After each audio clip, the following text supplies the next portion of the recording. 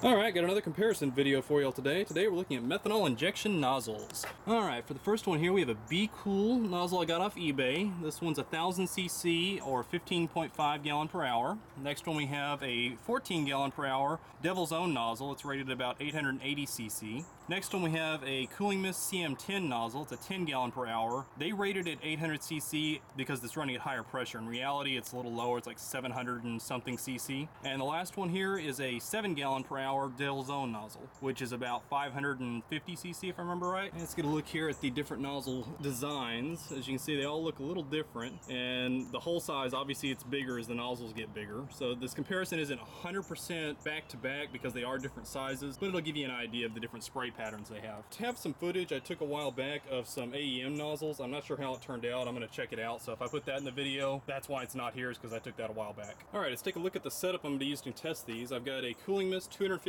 psi pump that's connected up to my truck. I have it connected up to my air compressor, that way I can turn it on manually, and then they've got the hose running down over to here, which is where I'm going to set up the nozzles. I took some slow-mo footage earlier of all the spray patterns. I'm not sure how it turned out, we'll see later.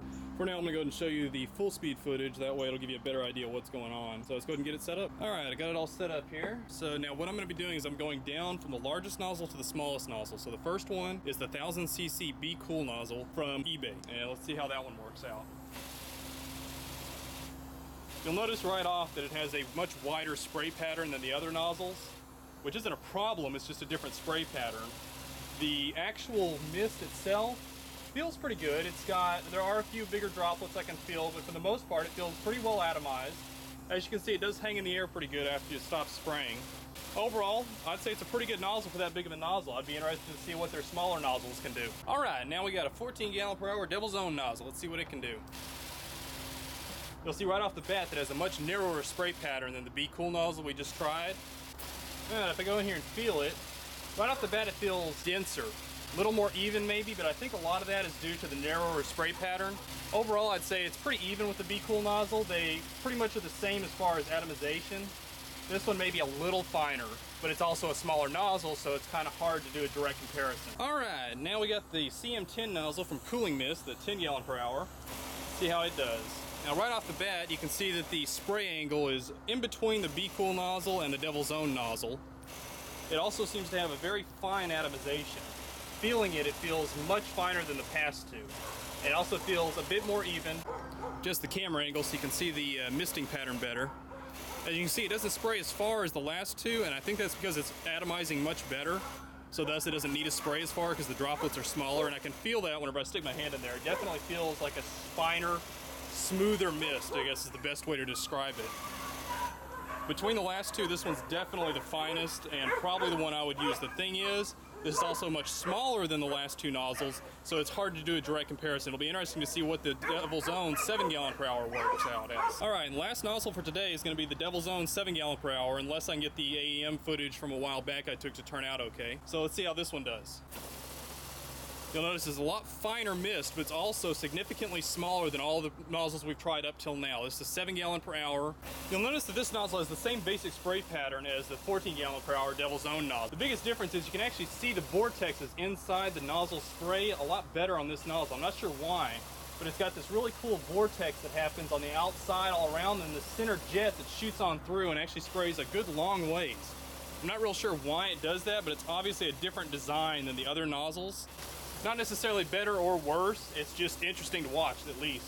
Now as far as the actual spray feels, it feels definitely finer than the others. Obviously it's a smaller nozzle, it should, but surprisingly the Coolingmist 10 gallon per hour nozzle was not that much worse than this. It was actually very similar, and I would be interested to see what the Coolingmist 7 gallon per hour nozzle would do against this. I have a feeling it would be a lot finer than this one. Honestly, those are the best nozzles out of this set I've tested today, the best that I can tell. I would obviously have to get the exact same sizes from each one to tell an exact test, but the Coolingmist definitely seems to have the leg up on the best atomization of all these nozzles. The only other major differences between the nozzles are the different angles of the spray pattern. The Devil's Own seems to be the narrowest, the Coolingmist seems to be in the middle, and the Be Cool nozzle is definitely the widest. Now whenever I had the AEM nozzles before, they were real close to the Be Cool nozzles and how wide the spray pattern was. Alright, next up is the AEM 500cc nozzle.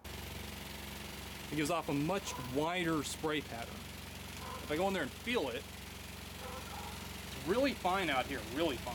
But in here, I can feel a lot of big droplets.